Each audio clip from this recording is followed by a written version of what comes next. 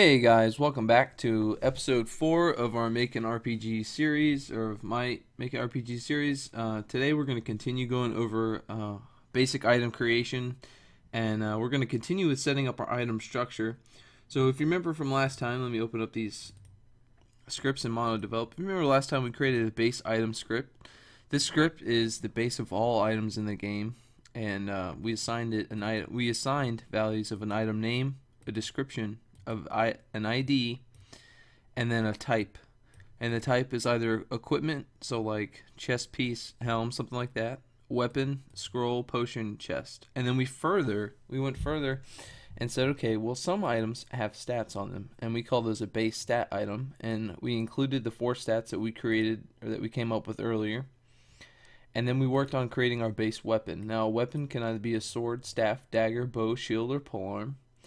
And if you remember, they inherit from the base weapon inherits from our base stat item, so the weapon automatically gets all of the stats, and then it automatically, because base stat item inherits base item, it gets all this.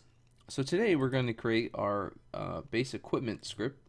So we're going to go back into Unity, and we're going to hit new C# script, and we're going to call it base equipment. And in our base equipment script, we're going to do very similar things like we've been doing with weapons and stuff. We're going to get rid of mono behavior, and we're going to put base stat item in there. We're going to erase those, and we're going to set up a public enum. We're going to do another enum. Much like weapon types, it's going to be equipment types.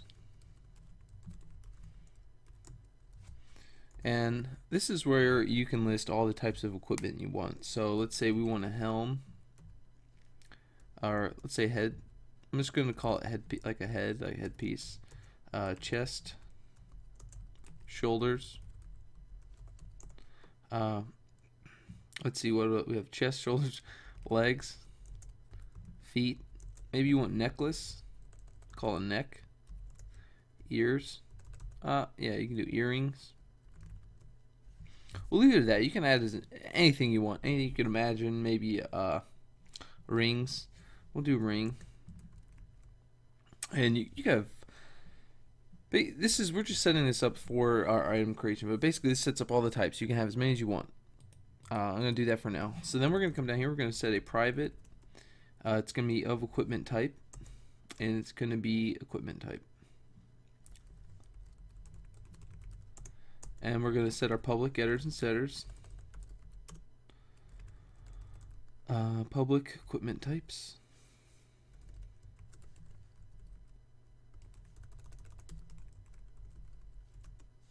Sometimes it doesn't show. Let me just copy and paste that. IntelliSense doesn't work all the time. Yeah, see, I misspelled it anyways, so it's okay. Equipment type. And like I said, this is going to be our getter. So we're going to get, and we're going to return equipment types. I'm going to just copy, paste it.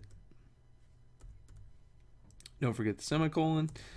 Do our set. We're going to do equipment is equal to value. And we're going to just Control S to save. Now what else? Now let's think. We can go back to our weapon.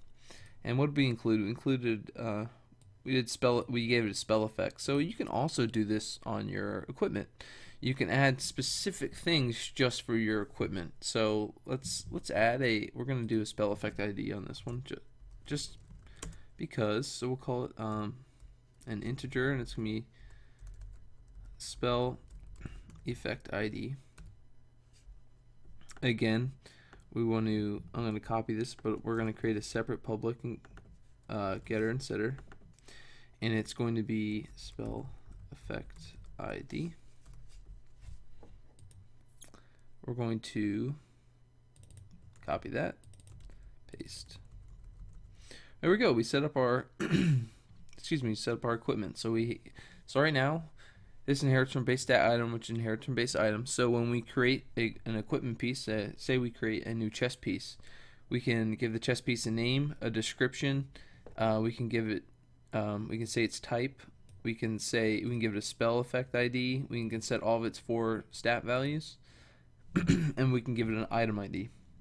So now we're going to go back to Unity, and we're going to create we're going to go down our line. So we have equipment, weapon, we got to do scroll, potion, and chest. So I'm going to create a new C# script, and we're going to call it base potion.